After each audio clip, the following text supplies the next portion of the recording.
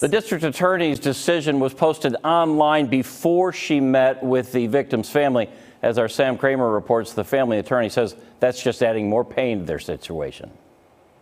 It's horrifying. As the family of Deshante King and District Attorney Tricia Hansen met inside the Racine County Courthouse Tuesday, news of her decision had already spread, a decision the King family disagrees with. What it shows is that Officer Brennan decided to stop Mr. King by shooting him.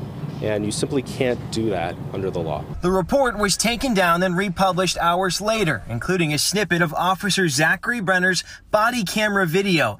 Police say he tried pulling King over on a warrant for carrying a gun as a convicted felon.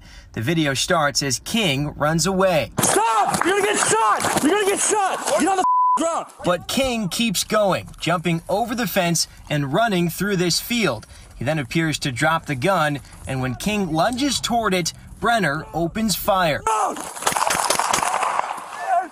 Shots fired! Shots fired! Shots fired! I'm right over here. 10th and center. He just reached for a 32. Are you okay? Despite officers providing CPR, King died at the hospital. Police Chief Maurice Robinson offered this opinion on his officer's actions. He did as he was trained to do. He gave plenty of commands and opportunities and warnings, and waited to see what would happen as long as he could. In her report, Hansen agrees running Brenner's use of his firearm was reasonable and necessary, given King had a gun and posed an imminent threat.